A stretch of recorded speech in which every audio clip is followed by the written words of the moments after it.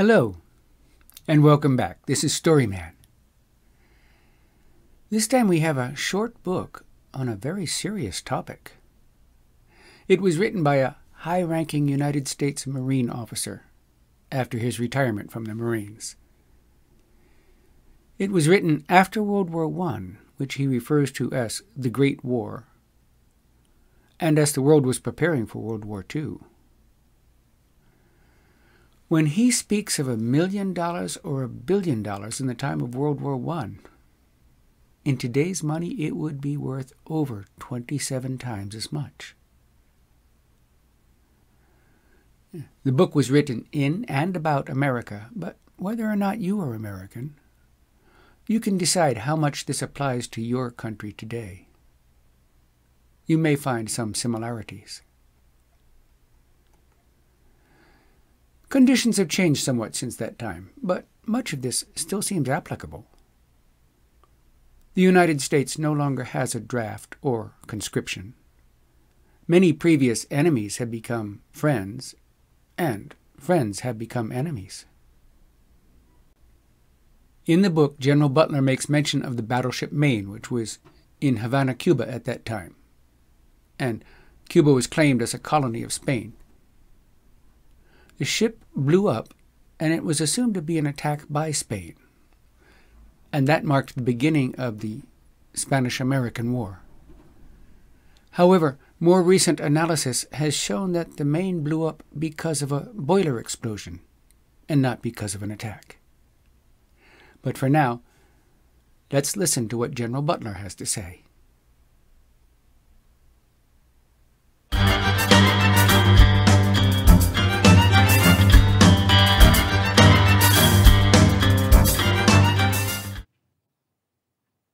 War is a Racket by Smedley Butler.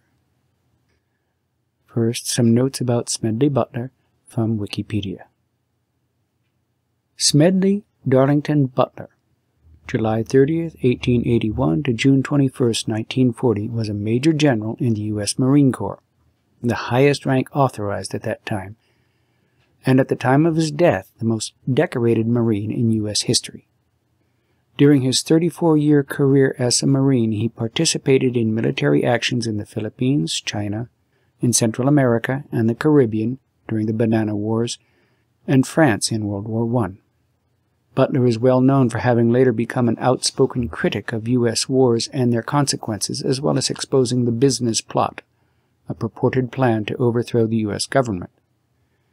By the end of his career, Butler had received 16 medals, 5 for heroism. He is one of 19 men to twice receive the Medal of Honor, one of 3 to be awarded both the Marine Corps Brevet Medal and the Medal of Honor, and the only Marine to be awarded the Brevet Medal and 2 Medals of Honor, all for separate actions. In 1933, he became involved in a controversy known as the business plot, when he told a congressional committee that a group of wealthy industrialists were planning a military coup to overthrow Franklin D. Roosevelt, with Butler selected to lead a march of veterans to become dictator, similar to other fascist regimes at that time. The individuals involved all denied the existence of a plot, and the media ridiculed the allegations. A final report by a special House of Representatives committee confirmed some of Butler's testimony. In 1935, Butler wrote a book titled War is a Racket, where he described and criticized the workings of the United States in its foreign actions and wars, such as those he was a part of, including the American corporations and other imperialist motivations behind them. After retiring from service, he became a popular activist, speaking at meetings organized by veterans, pacifists, and church groups in the 1930s. That is from Wikipedia. It's worth noting that all references to the Great War in this book are referring to World War I. War is a Racket by Major General Smedley Butler. Chapter 1. War is a Racket. War is a racket. It always has been. It is possibly the oldest, easily the most profitable, surely the most vicious. It is the only one international in scope. It is the only one in which the profits are reckoned in dollars and the losses in lives. A racket is best described, I believe, as something that is not what it seems to the majority of the people. Only a small inside group knows what it is about. It is conducted for the benefit of the very few at the expense of the very many. Out of war, a few people make huge fortunes. In the World War, a mere handful garnered the profits of the conflict. At least 21,000 new millionaires and billionaires were made in the United States during the World War. That many admitted their huge blood gains in their income tax returns. How many other war millionaires falsified their tax returns? No one knows. How many of these war millionaires shouldered a rifle? How many of them dug a trench? How many of them knew what it meant to go hungry in a rat-infested dugout? How many of them spent sleepless, frightened nights ducking shells and shrapnel and machine gun bullets? How many of them parried a bayonet thrust of an enemy? How many of them were wounded or killed in battle? Out of war, nations acquire additional territory if they are victorious. They just take it. This newly acquired territory promptly is exploited by the few, the self-same few who wrung dollars out of blood in the war. The general public shoulders the bill. And what is this bill? This bill renders a horrible accounting. Newly placed gravestones, mangled bodies, shattered minds, broken hearts and homes, economic instability, depression and all its attendant miseries, back-breaking taxation for generations and generations. For a great many years as a soldier, I had a suspicion that war was a racket. Not until I retired to civil life did I fully realize it. Now that I see the international war clouds gathering as they are today, I must face it and speak out. Again, they are choosing sides. France and Russia met and agreed to stand side by side. Italy and Austria hurried to make a similar agreement. Poland and Germany cast sheep's eyes at each other, forgetting for the nonce their dispute over the Polish corridor. The assassination of King Alexander of Yugoslavia complicated matters. Yugoslavia and Hungary, long bitter enemies, were almost at each other's throats. Italy was ready to jump in, but France was waiting. So was Czechoslovakia. All of them were looking ahead to war. Not the people, not those who fight and pay and die, only those who foment wars and remain safely at home to profit. There are 40 million men under arms in the world today, and our statesmen and diplomats have the temerity to say that war is not in the making. Hell's bells! Are those 40 million men being trained to be dancers? Not in Italy, to be sure. Premier Mussolini knows what they are being trained for. He at least is frank enough to speak out. Only the other day, Il Duce, in International Conciliation, the publication of the Carnegie Endowment for International Peace, said, "And above all, fascism, the more it considers and observes the future and the development of humanity quite apart from political considerations of the moment, believes neither in the possibility nor the utility of perpetual peace. War alone brings up to its highest tension all human energy and puts the stamp of nobility upon the people who have the courage to meet it." Undoubtedly, Mussolini means exactly what he says. His well-trained army, his great fleet of planes, and even his navy are ready for war, anxious for it, apparently. His recent stand at the side of Hungary in the latter's dispute with Yugoslavia showed that, and the hurried mobilization of his troops on the Austrian border after the assassination of Dollfuss showed it too. There are others in Europe too, whose saber-rattling presages war, sooner or later. Herr Hitler, with his rearming Germany and his constant demands for more and more arms, is an equal if not greater menace to peace. France only recently increased the term of military service for its youth from a year to 18 months. Yes, all over, nations are camping in their arms. The mad dogs of Europe are on the loose. In the Orient, the maneuvering is more adroit. back in 1904, when Russia and Japan fought, we kicked out our old friends the Russians and backed Japan. Then our very generous international bankers were financing Japan. Now the trend is to poison us against the Japanese. What does the open-door policy to China mean to us? Our trade with China is about $90 million a year. Or the Philippine Islands? We've spent about $600 million in the Philippines in 35 years, and we, our bankers and industrialists and speculators, have private investments there of less than $200 million. Then to save that China trade of about $90 million, or to protect these private investments of less than $200 million in the Philippines, we would be all stirred up to hate Japan and go to war. A war that might well cost us tens of billions of dollars, hundreds of thousands of lives of Americans, and many more hundreds of thousands of physically maimed and mentally unbalanced men. Of course, for this loss there would be a compensating profit. Fortunes would be made. Millions and billions of dollars would be piled up. By a few. Munitions makers, bankers, shipbuilders, manufacturers, meat packers, speculators. They would fare well. Yes, they are getting ready for another war. Why shouldn't they? It pays high dividends. But what does it profit the men who are killed? What does it profit their mothers and sisters, their wives and their sweethearts? What does it profit their children? What does it profit anyone except the very few to whom war means huge profits? Yes, and what does it profit the nation? Take our own case. Until 1898, we didn't own a bit of territory outside the mainland of North America. At that time, our national debt was a little more than $1 billion. Then we became internationally minded. We forgot or shunted aside the advice of the father of our country. We forgot George Washington's warning about entangling alliances.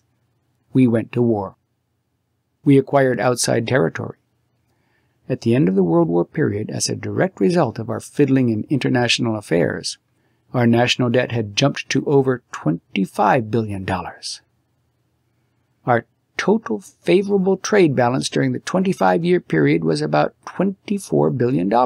Therefore, on a purely bookkeeping basis, we ran a little behind year for year, and that foreign trade might well have been ours without the wars. It would have been far cheaper, not to say safer, for the average American who pays the bills to stay out of foreign entanglements. For a very few, this racket, like bootlegging and other underworld rackets, brings fancy profits.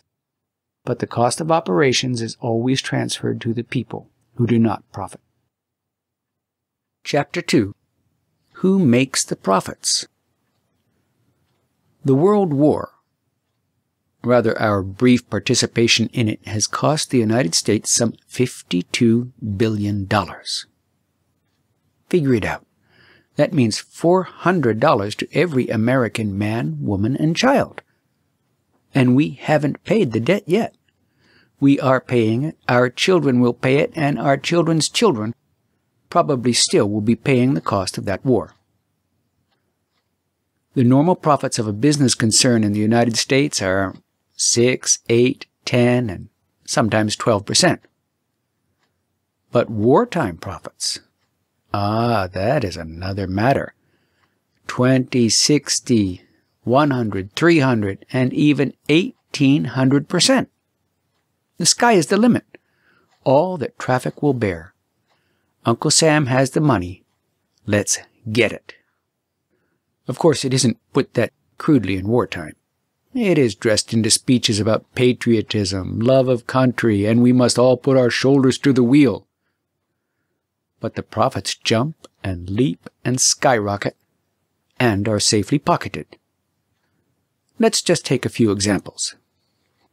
Take our friends the DuPonts, the powder people. Didn't one of them testify before a Senate committee recently that their powder won the war? Or saved the world for democracy? Or something? How did they do in the war? They were a patriotic corporation. Well, the average earnings of the DuPonts for the period 1910 to 1914 were $6 million a year.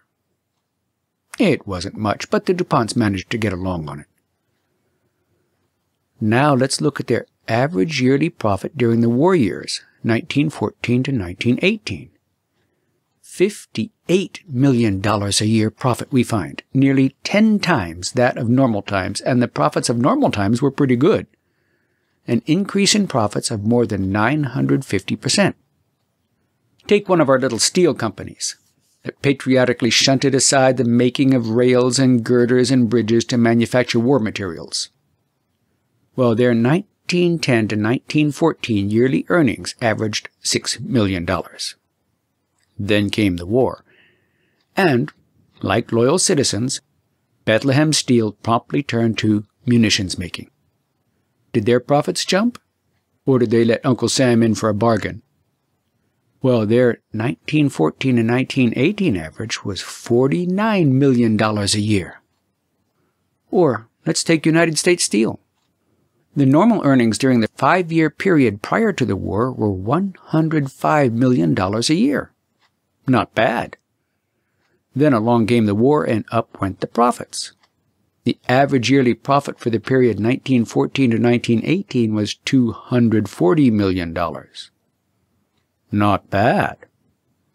There you have some of the steel and powder earnings. Let's look at something else. A little copper, perhaps. That always does well in war times. Anaconda, for instance. Average yearly earnings during the pre-war years 1910 to 1914 of $10 million. During the war years 1914 and 1918, profits leaped to $34 million per year. Or Utah Copper.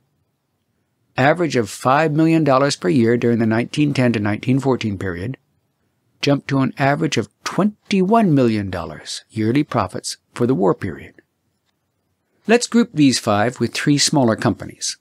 The total yearly average profits of the pre-war period 1910 to 1914 were $137,480,000. Then along came the war. The average yearly profits for this group skyrocketed to $408,300,000. A little increase in profits of approximately 200%. Does war pay? It paid them. But they aren't the only ones. There are still others. Let's take leather. For the 3-year period before the war, the total profits of Central Leather Company were $3,500,000. That was approximately $1,167,000 a year. Well, in 1916, Central Leather returned a profit of $15 million, a small increase of 1,100%. That's all. The General Chemical Company averaged a profit for the 3 years before the war of a little over $800,000 a year. Came the war and the profits jumped to $12 million, a leap of 1,400%. International Nickel Company, you can't have a war without nickel, showed an increase in profits from a mere average of $4 million a year to $73 million yearly. Not bad. An increase of more than 1,700%. American Sugar Refining Company averaged $2 million a year for the 3 years before the war. In 1916, a profit of $6 million was recorded. Listen to Senate document number 259. The 65th Congress reporting on corporate earnings and government revenues. Considering the profits of 122 meat packers, 153 cotton manufacturers, 299 garment makers, 49 steel plants, and 340 coal producers during the war, profits under 25% were exceptional. For instance, the coal companies made between 100% and 7,856% on their capital stock during the war. The Chicago Packers doubled and tripled their earnings. And let us not forget the bankers who financed the Great War. If anyone had the cream of the profits, it was the bankers. Being partnerships rather than incorporated organizations, they do not have to report to stockholders, and their profits were as secret as they were immense. How the bankers made their millions and their billions, I do not know, because those little secrets never become public, even before a Senate investigatory body. But here's how some of the other patriotic industrialists and speculators chiseled their way into war profits. Take the shoe people. They like war. It brings business with abnormal profits. They made huge profits on sales abroad to our allies. Perhaps like the munitions manufacturers and armament makers, they also sold to the enemy. For a dollar is a dollar, whether it comes from Germany or from France. But they did well by Uncle Sam, too. For instance, they sold Uncle Sam 35 million pairs of hobnailed service shoes. There were 4 million soldiers. 8 pairs and more to a soldier. My regiment during the war had only 1 pair to a soldier. Some of these shoes probably are still in existence. They were good shoes. But when the war was over, Uncle Sam has a matter of 25 million pairs left over. Bought and paid for. Profits recorded and pocketed. There was still lots of leather left. So the leather people sold your Uncle Sam hundreds of thousands of McClellan's saddles for the cavalry. But there wasn't any American cavalry overseas. Somebody had to get rid of this leather, however. Somebody had to make a profit in it.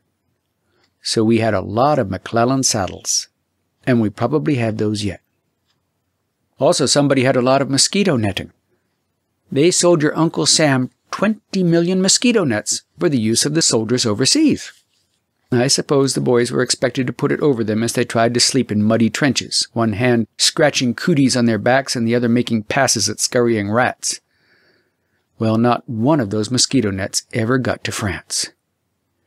Anyhow, these thoughtful manufacturers wanted to make sure that no soldier would be without his mosquito net, so 40 million additional yards of mosquito netting were sold to Uncle Sam. There were pretty good profits in mosquito netting in those days, even if there were no mosquitoes in France. I suppose if the war had lasted just a little longer, the enterprising mosquito netting manufacturers would have sold your Uncle Sam a couple of consignments of mosquitoes to plant in France, so that more mosquito netting would be in order. Airplane and engine manufacturers felt they too should get their just profits out of this war. Why not? Everybody else was getting theirs. So $1 billion, count them if you live long enough, was spent by Uncle Sam in building airplane engines that never left the ground. Not one plane or motor out of the $1 billion worth ordered ever got into a battle in France. Just the same, the manufacturers made their little profit of 30, 100, or perhaps 300%. Undershirts for soldiers cost 14 cents to make, and Uncle Sam paid 30 cents to 40 cents each for them. A nice little profit for the undershirt manufacturer, and the stocking manufacturer, and the uniform manufacturers, and the cap manufacturers, and the steel helmet manufacturers all got theirs. Why, when the war was over, some 4 million sets of equipment, knapsacks and the things that go to fill them, crammed warehouses on this side. Now they are being scrapped because the regulations have changed the contents. But the manufacturers collected their wartime profits on them, and they will do it all over again the next time.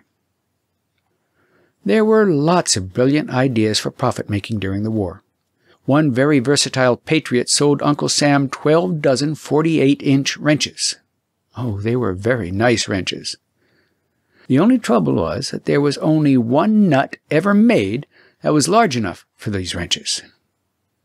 That is the one that holds the turbines at Niagara Falls.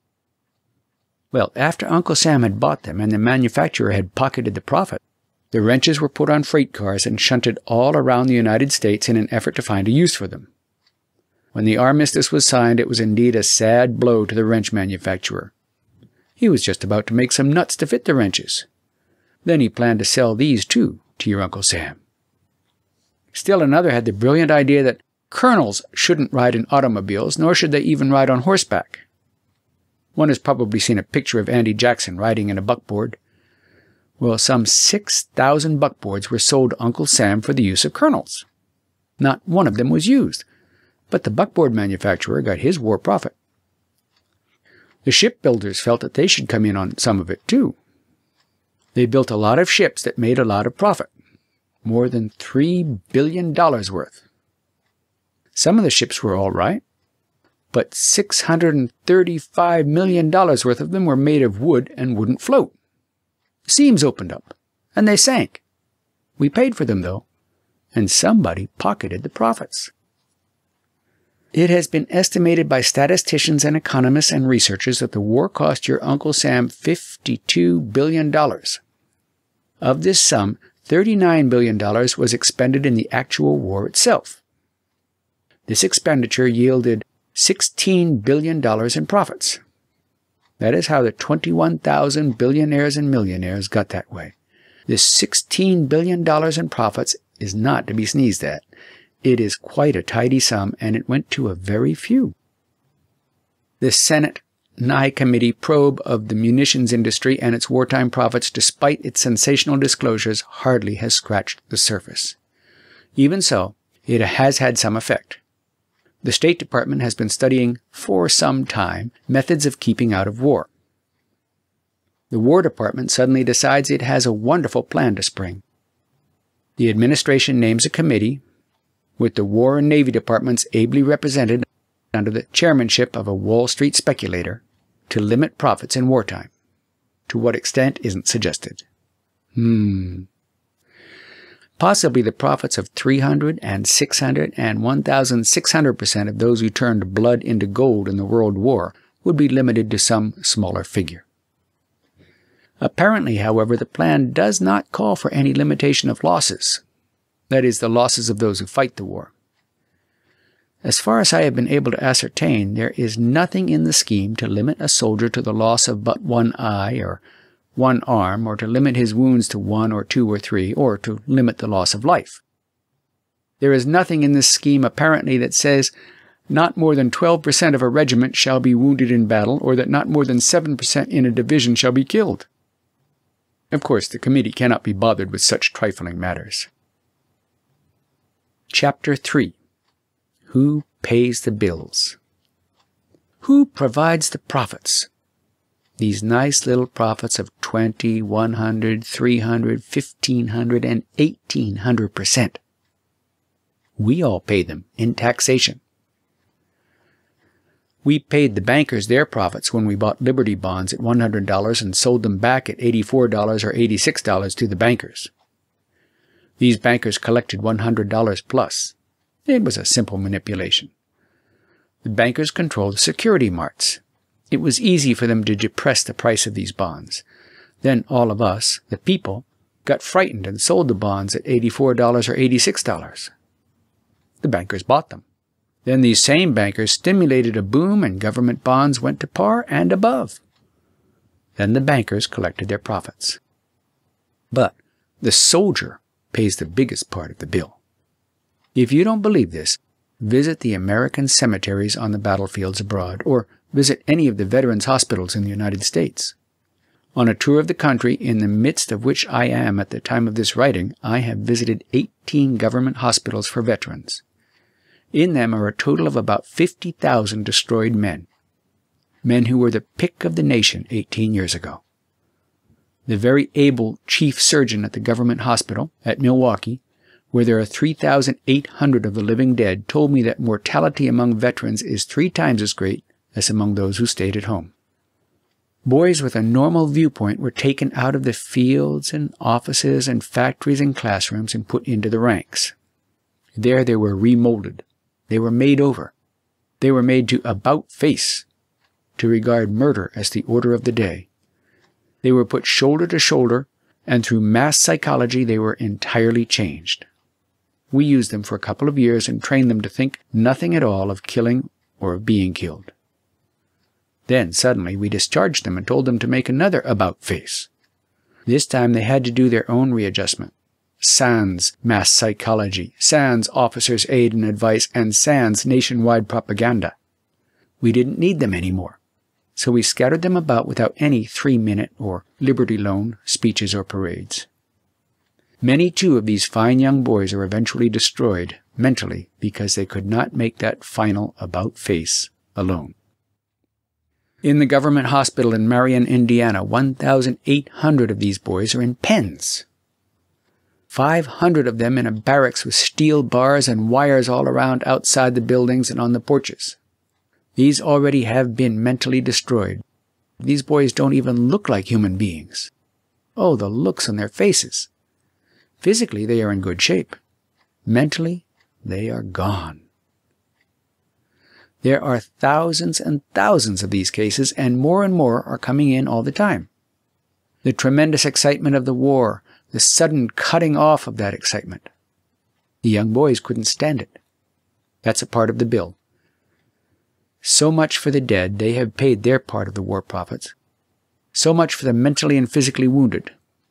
They are paying now their share of the war profits. But the others paid too.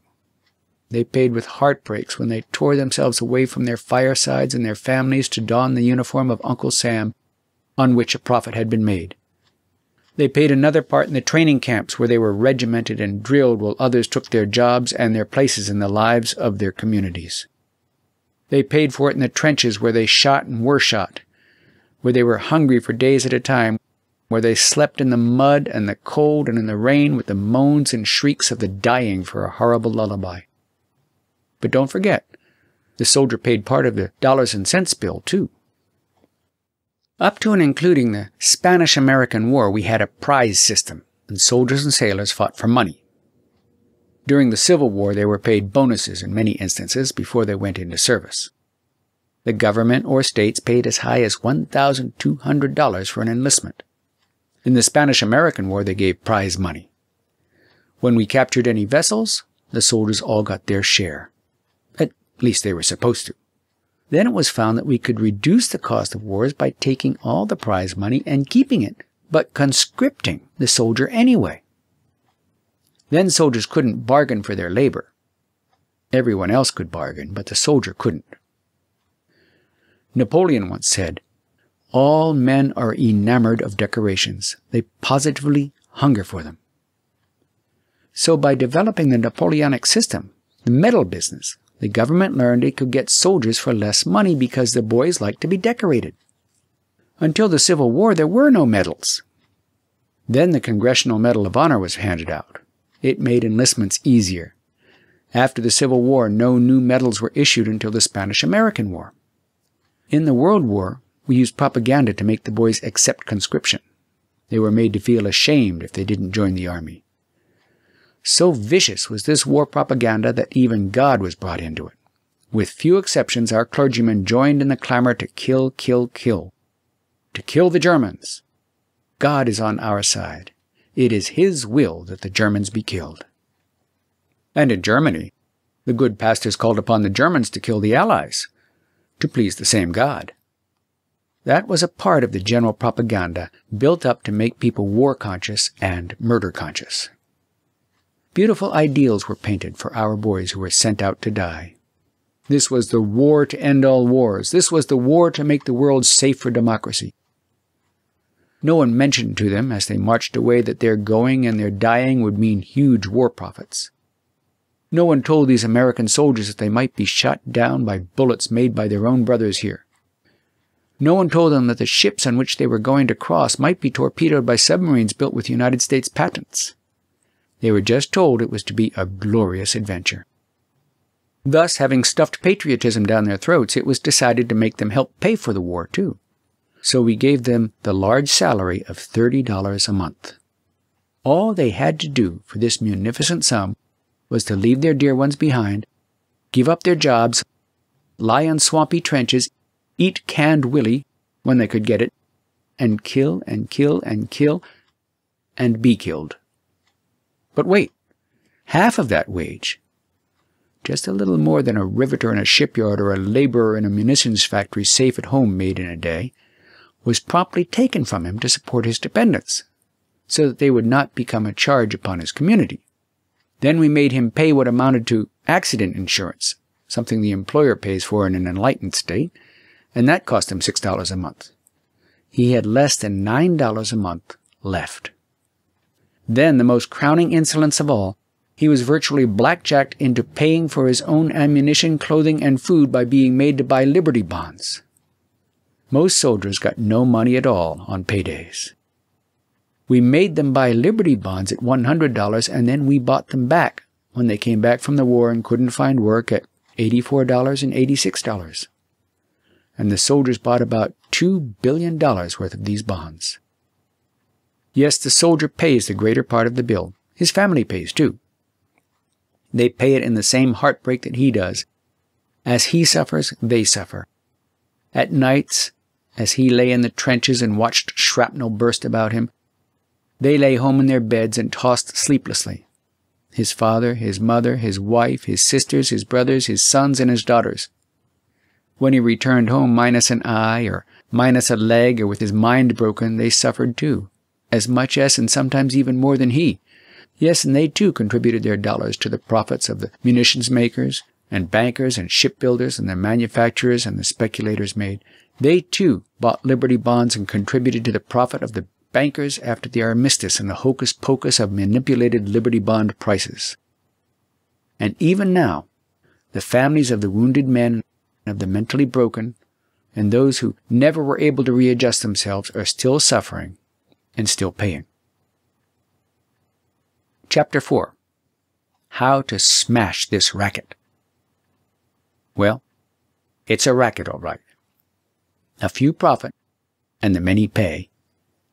But there is a way to stop it. You can't end it by disarmament conferences. You can't eliminate it by peace parleys at Geneva. Well-meaning but impractical groups can't wipe it out by resolutions. It can be smashed effectively only by taking the profit out of war. The only way to smash this racket is to conscript capital and industry and labor before the nation's manhood can be conscripted. 1 month before the government can conscript the young men of the nation, it must conscript capital and industry and labor. Let the officers and the directors and the high-powered executives of our armament factories and our munitions makers and our shipbuilders and our airplane builders and the manufacturers of all the other things that provide profit in wartime, as well as the bankers and the speculators, be conscripted, to get $30 a month, the same wage as the lads in the trenches get. Let the workers in these plants get the same wages. All the workers, all presidents, all executives, all directors, all managers, all bankers.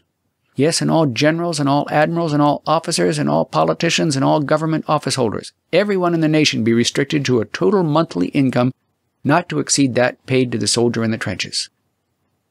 Let all these kings and tycoons and masters of business and all those workers in industry and all our senators and governors and majors pay half of their monthly $30 wage to their families and pay war risk insurance and buy Liberty bonds. Why shouldn't they? They aren't running any risk of being killed or having their bodies mangled or their minds shattered. They aren't sleeping in muddy trenches. They aren't hungry. The soldiers are. Give capital and industry and labor 30 days to think it over, and you will find by that time there will be no war. That will smash the war racket, that and nothing else. Maybe I am a little too optimistic.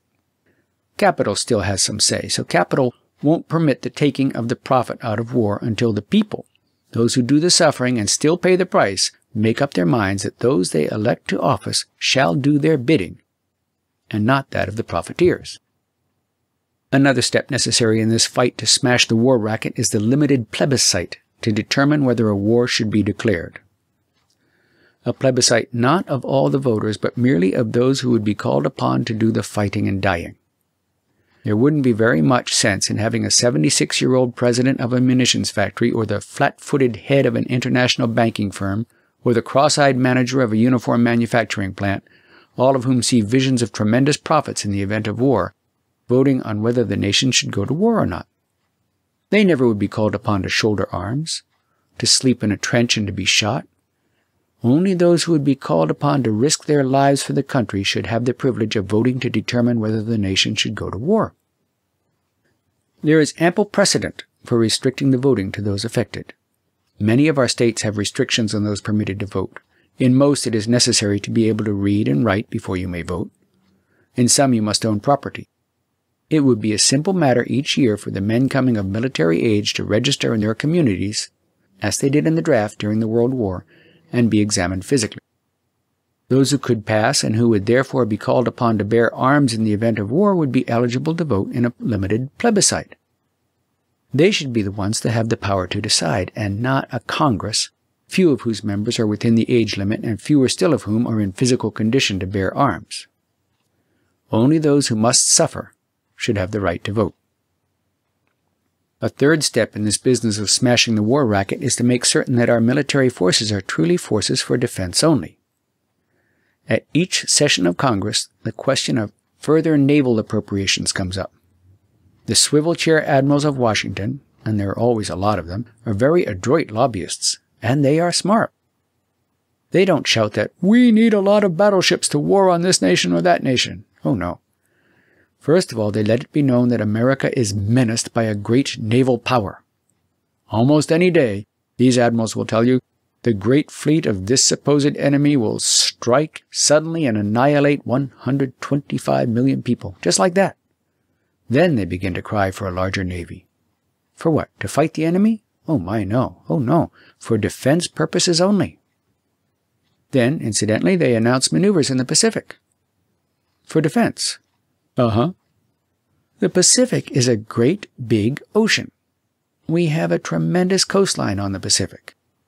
Will the maneuvers be off the coast 200 or 300 miles? Oh no. The maneuvers will be 2,000, yes, perhaps even 3,500 miles off the coast. The Japanese, a proud people, of course, will be pleased beyond expression to see the United States fleet so close to Nippon's shores. Even as pleased as would be the residents of California were they to dimly discern through the morning mist the Japanese fleet playing at war games off Los Angeles. The ships of our Navy, it can be seen, should be specifically limited by law to within 200 miles of our coastline. Had that been the law in 1898, the Maine would never have gone to Havana Harbor. She never would have been blown up. There would have been no war with Spain with its attendant loss of life. 200 miles is ample, in the opinion of experts, for defense purposes. Our nation cannot start an offensive warfare if its ships can't go further than 200 miles from the coastline. Planes might be permitted to go as far as 500 miles from the coast for purposes of reconnaissance, and the Army should never leave the territorial limits of our nation. To summarize, 3 steps must be taken to smash the war racket. 1. We must take the profit out of war. 2. We must permit the youth of the land who would bear arms to decide whether or not there should be war. 3. We must limit our military forces to home defense purposes.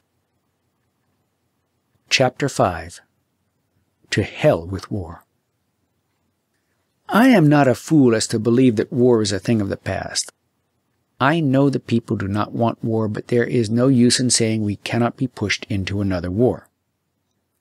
Looking back, Woodrow Wilson was re-elected president in 1916 on a platform that he had kept us out of war and on the implied promise that he would keep us out of war. Yet, 5 months later, he asked Congress to declare war on Germany. In that 5-month interval, the people had not been asked whether they had changed their minds. The 4 million young men who put on uniforms and marched or sailed away were not asked whether they wanted to go forth to suffer and die. Then, what caused our government to change its mind so suddenly? Money. An Allied commission, it may be recalled, came over shortly before the war declaration and called on the president. The president summoned a group of advisers. The head of the commission spoke. Stripped of its diplomatic language, this is what he told the president and his group. There is no use kidding ourselves any longer. The cause of the Allies is lost. We now owe you, American bankers, American munitions makers, American manufacturers, American speculators, American exporters, $5 or $6 billion. If we lose, and without the help of the United States we must lose, we, England, France, and Italy, cannot pay back this money. And Germany won't. So, had secrecy been outlawed as far as war negotiations were concerned, and had the press been invited to be present at that conference, or had radio been available to broadcast the proceedings, America never would have entered the World War. But this conference, like all war discussions, was shrouded in utmost secrecy. When our boys were sent off to war, they were told it was a war to make the world safe for democracy, and a war to end all wars. Well, 18 years after, the world has less of democracy than it had then, Besides, what business is it of ours whether Russia or Germany or England or France or Italy or Austria live under democracies or monarchies? Whether they are fascists or communists? Our problem is to preserve our own democracy. And very little, if anything, has been accomplished to assure us that the World War was really the war to end all wars. Yes, we have had disarmament conferences and limitations of arms conferences. They don't mean a thing. One has just failed. The results of another have been nullified. We send our professional soldiers and our sailors and our politicians and our diplomats to these conferences, and what happens? The professional soldiers and sailors don't want to disarm. No admiral wants to be without a ship. No general wants to be without a command. Both mean men without jobs. They are not for disarmament. They cannot be for limitations of arms. And at all these conferences, lurking in the background but all-powerful just the same, are the sinister agents of those who profit by war. They see to it that these conferences do not disarm or seriously limit armaments. The chief aim of any power at any of these conferences has not been to achieve disarmament, to prevent war, but rather to get more armament for itself and less for any potential foe. There is only one way to disarm with any semblance of practicability. That is for all nations to get together and scrap every ship, every gun, every rifle, every tank, every warplane. Even this, if it were possible, would not be enough. The next war, according to experts, will be fought not with battleships, not by artillery, not with rifles and not with machine guns. It will be fought with deadly chemicals and gases.